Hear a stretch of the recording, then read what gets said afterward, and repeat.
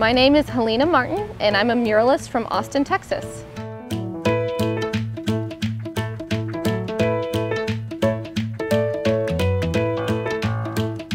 I'm classically trained as a medical illustrator, which is this weird niche where you draw body parts and surgeries.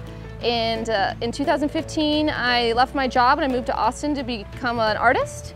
And I did graffiti for a long time, which I don't agree with anymore. And but I learned how to paint that way. And I quit doing graffiti and I started doing murals. And now I do murals full time.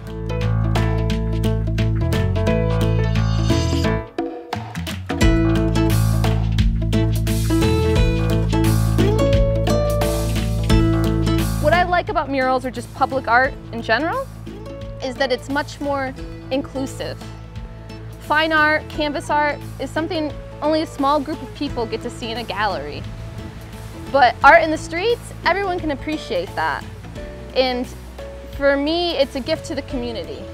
What happened here was that the director of Quinta Mazatlán saw one of my murals in Austin, and she contacted me there. So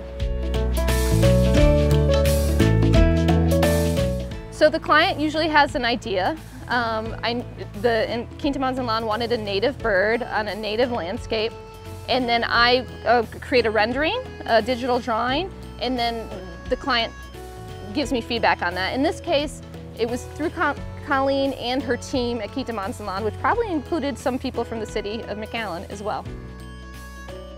The green jay is native to the valley, to the Rio Grande Valley, and I just love the colors. And it's also part of the branding for Quinta Mazatlán as well, so it seemed fitting.